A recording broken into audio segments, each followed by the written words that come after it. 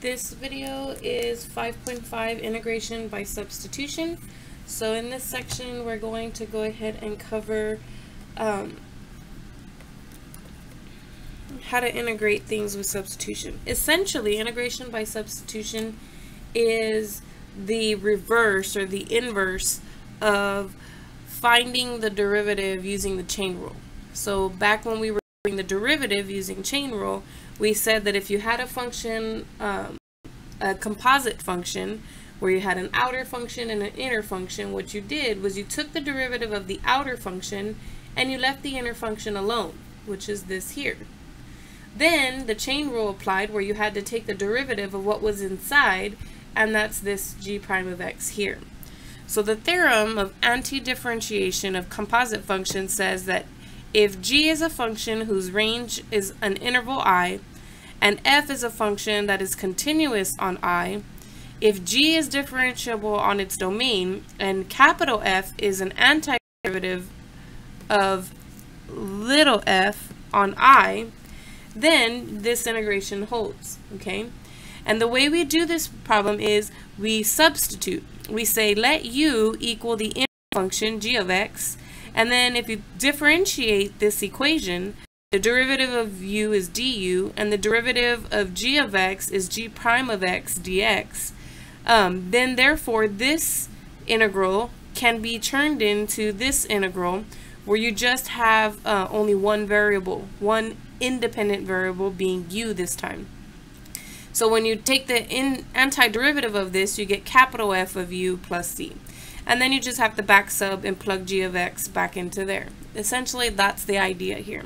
Okay, so for the first few examples in the WebAssign, all they want you to do is identify u g of x. That's the inside function. And then go ahead and find du, which would be g prime of x dx. Okay, which is just the derivative of the inside function. So if I look at this problem here, remember we always rewrite radicals. So this radical could essentially be rewritten as a power of 1/2. And if you do that in either notation, it's pretty easy to identify what is the inner function, because this is inside of a radical and this is inside of the parentheses. So it's pretty easy for part A to identify what is the inside function. So the inside function u would be the 2x minus 3. Now if I take the derivative of this function, the derivative of u is du. Well, actually it's 1 du. Derivative of a variable is just 1, or its coefficient, which is 1. But then it just du for the fact that I don't know what variable I'm differentiating with respect to, right? So you have du here. Then on the other side, we get 2x plus 3. Well, derivative 2x minus 3, sorry. Derivative of 2x is 2, and the derivative of negative 3 is just 0. But again, because I'm differentiating with with respect to an unknown variable, I do have to tag along a dx. Okay. Now, this is all they want for the first part. Okay. So on the second part B, we've got to do the same thing. And again, this one doesn't require me to rewrite anything, but it's pretty obvious as to which is the inside function, simply because this is inside parentheses.